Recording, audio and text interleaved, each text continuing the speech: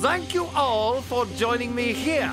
After my investigation, I have deduced that the murderer could be no one of you, but rather all of you.